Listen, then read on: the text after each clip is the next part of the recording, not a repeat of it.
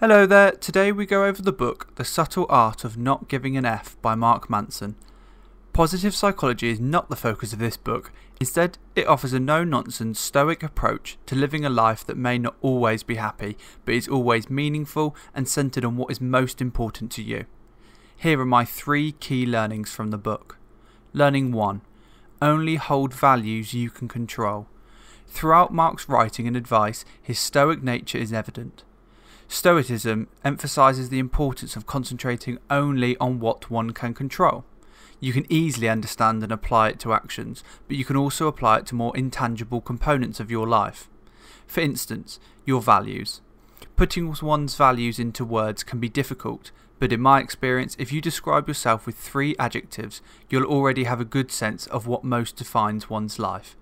Assume you choose the words honest, punctual and popular.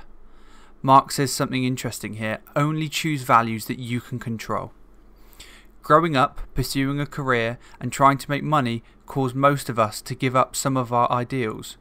Even though that's part of living, it's important not to let go of the wheel entirely. Unless you control your values, life will be filled with unnecessary suffering. Regarding the 3 points we just discussed, honesty is 100% within your control. You are the only one who knows exactly how honest you are. Punctuality is partly within your control. Leaving with plenty of buffer time can allow you to overcome most obstacles. Popularity, however, is beyond your control. Sure, you can be friendly and nice to everyone, but you can't control their opinions. Regardless of what you do, some people will hate you. Accordingly, popularity isn't the best value to focus on, and you can replace it with something more controllable, such as kindness. Learning 2. Certainty hinders growth. This principle can be distilled down to just 3 words. Certainty hinders growth. Take into account 2 possible ways of making your way through the world. A belief that everything you know is 100% true, and a belief that nothing you know is 100% true. While both are stressful, which would you say would make better decisions for you? Obviously the latter. It may be possible to find some middle ground here, but a good starting point is to reject the notion that you know anything for sure.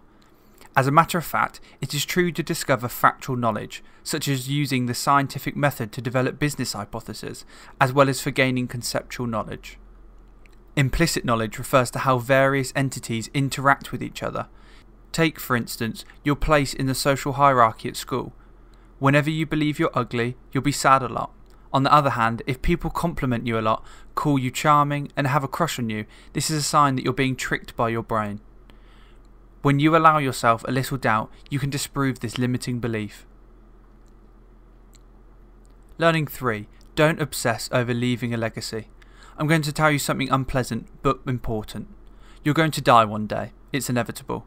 Whether we admit it or not, we're all scared when the time approaches.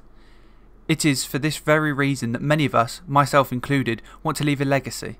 Mark, however, says our precious time here on earth would be ruined if that were to happen. When we're trying to be great, we chase fame, work too much and think about the future. Couldn't we try to be helpful right now? Even though we're here, we can help a lot of people, enjoy our days and be fully present. Mark's philosophy is simple. Don't worry about the legacy part of it, just enjoy the now for yourself, your family and everyone you meet. Who would I recommend The Subtle Art of Not Giving an F to? Anyone who hopes to become a mega successful artist. The 21-year-old software engineer who quits his first job after 6 months because it's not fun. The 45-year-old fighter pilot who doesn't give a damn about self-help. And the 45-year-old fighter pilot who doesn't care what other people think. Thanks for watching. Let me know your thoughts in the comments below. For a more detailed summary, check out the Blinkist in the description, and I'll see you in the next one.